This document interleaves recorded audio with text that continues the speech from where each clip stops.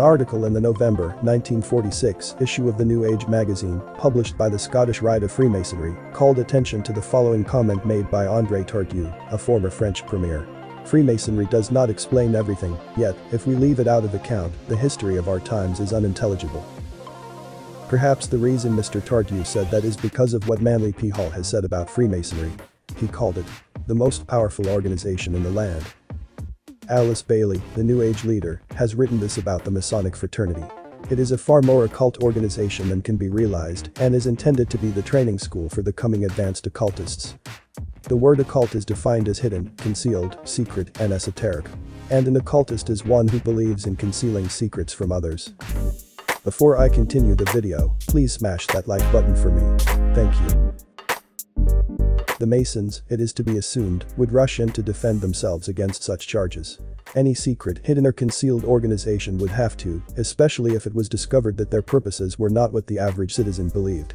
And that appears to be exactly what this order has done.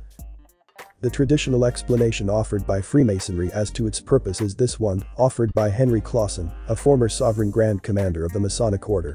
He said it was a particular system of morality, veiled in allegory and illustrated by symbols. The Masons will only admit certain individuals into their initiation ceremonies. Those qualifications are: a candidate for initiation must be a man, freeborn, unmutilated and of mature age. There is one more requirement. They must profess a belief in a supreme being. W. F. Brainard, a Mason in New London, Connecticut, gave a speech in 1825 describing the order he was a member of. He said, "What is Masonry now? It is powerful.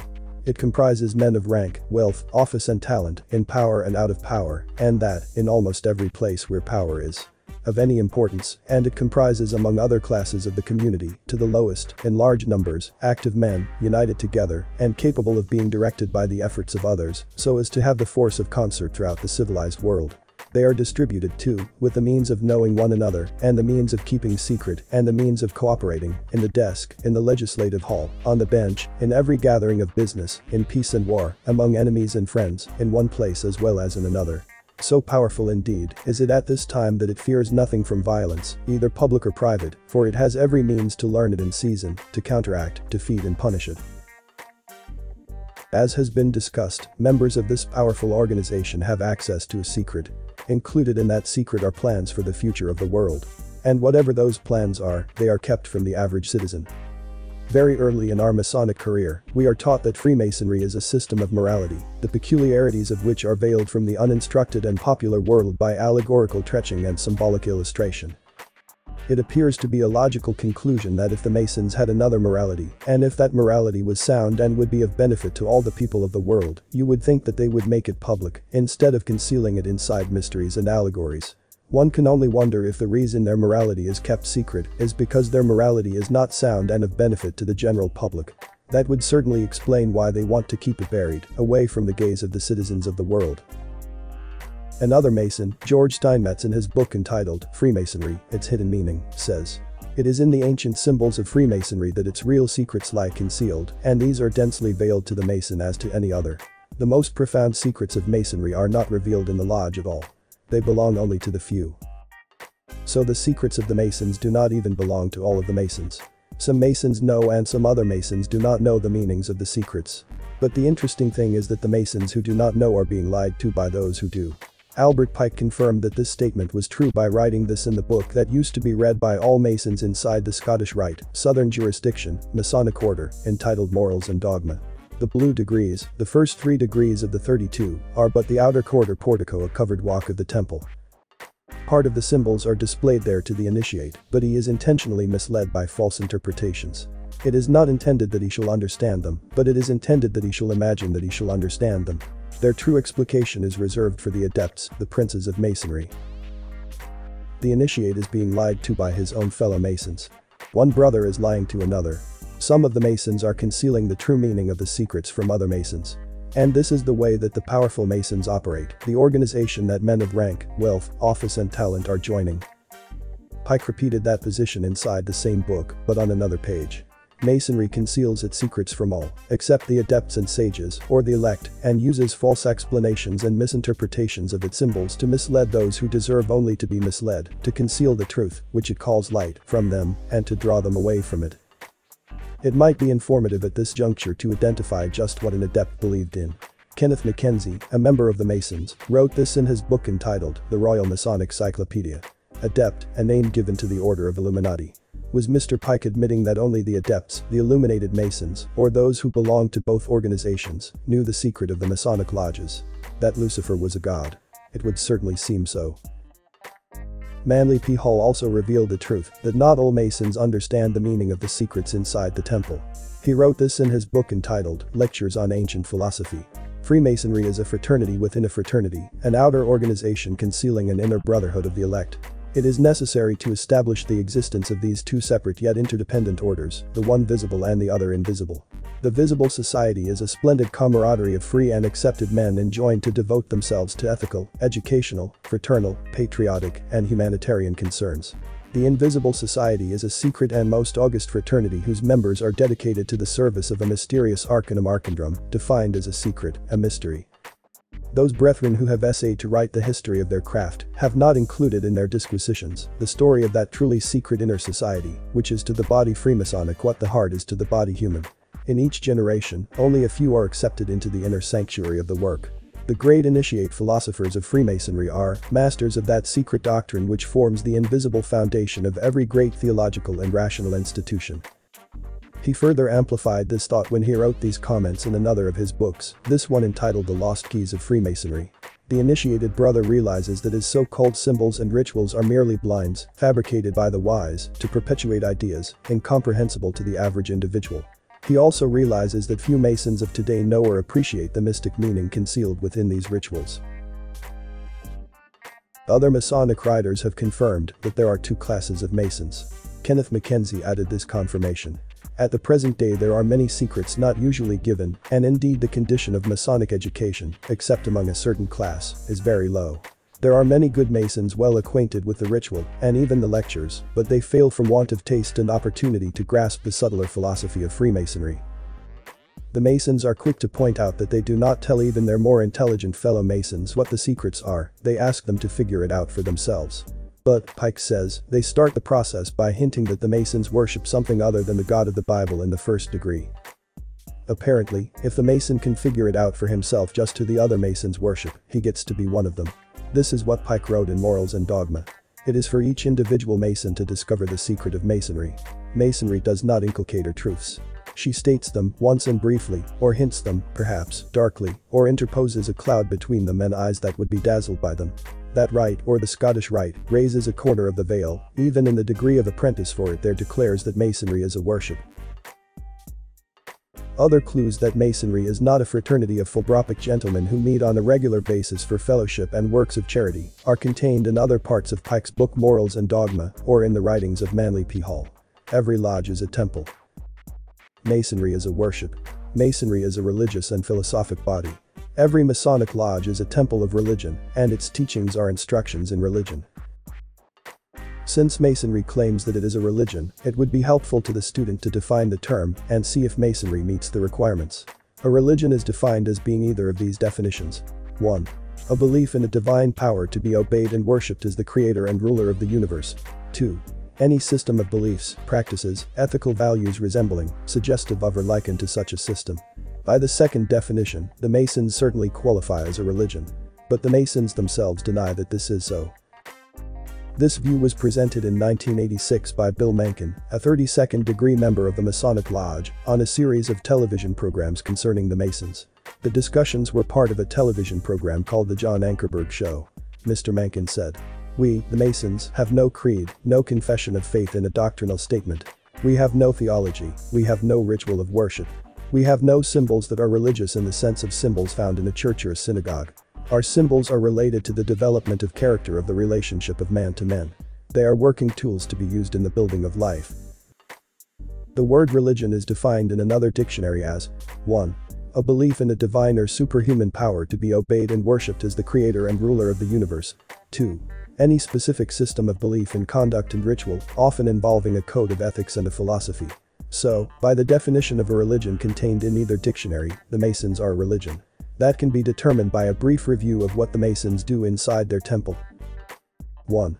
The Masons worship a god, they call him the great architect of the universe. 2. they pray to this god inside their temples. For instance, during the entered apprentice degree, the first of the three inside the Blue Lodge, the worshipful master, the equivalent of the president of the lodge, prays, "Vouchsafe thine aid, Almighty Father of the universe." 3. They believe that this god in their temples hears prayer. The same prayer in the entered apprentice degree continues. "And grant that this candidate for masonry may dedicate his life to thy service." 4. They believe that their worship inside the temple will grant them immortal life.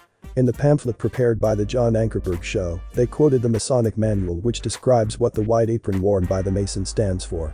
He who wears the lambskin as a badge of a Mason is thereby continually reminded of purity of life and conduct, which is essentially necessary to his gaining admission into the celestial lodge above. 5. They believe in the one God who is common to all religions. The same statement of the Grand Lodge of Maryland continues. Thus, Masonry is a great fellowship of men of all countries and ages who are capable of discovering in the religious teachings of all humanity, some of them crude indeed, the fundamental truth common to them all. That God is the Father of all mankind. Any student of worldwide religions is inevitably drawn to this conclusion. Every religion has a different view of God. Every religion conceives the duties and functions of their deity to be different, and some religions do not even believe in one God, some have many gods.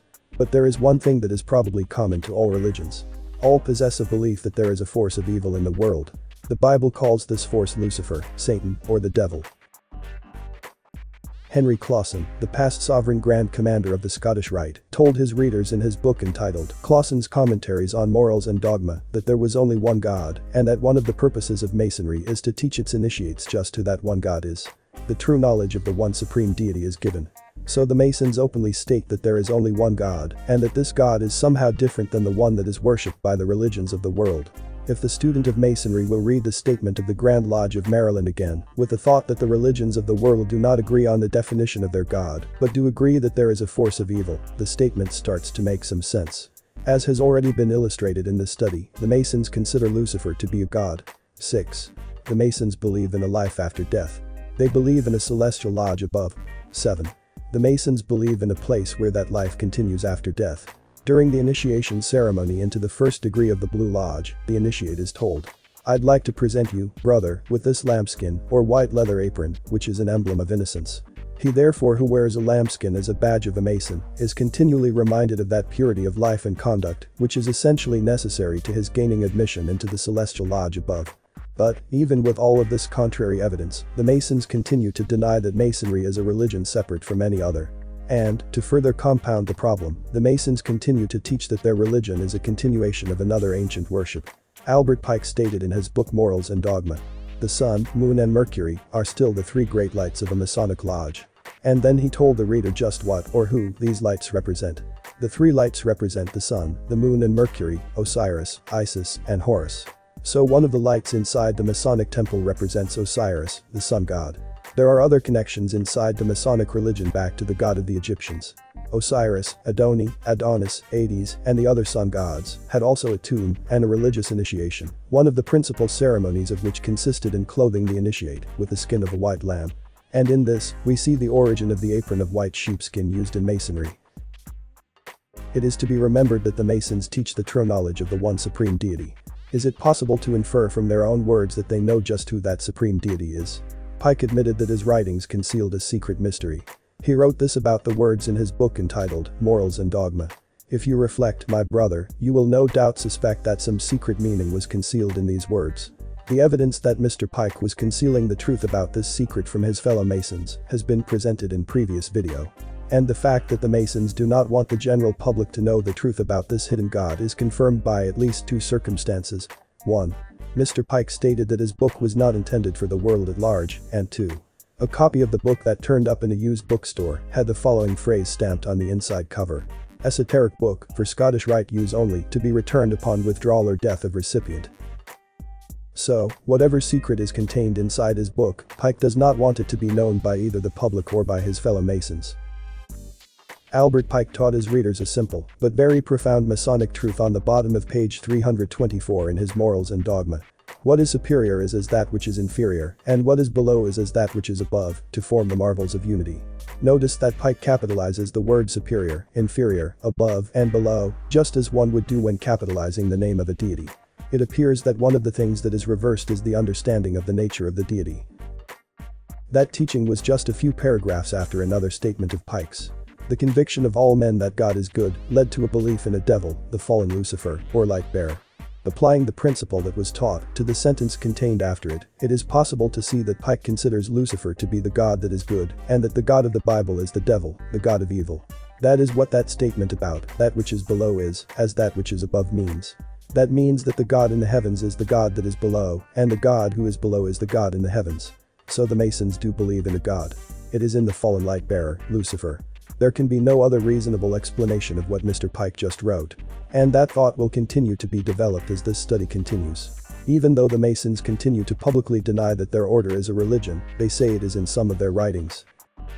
One example that this is so comes from the pen of Albert Mackey, a Mason, in his Encyclopedia of Freemasonry.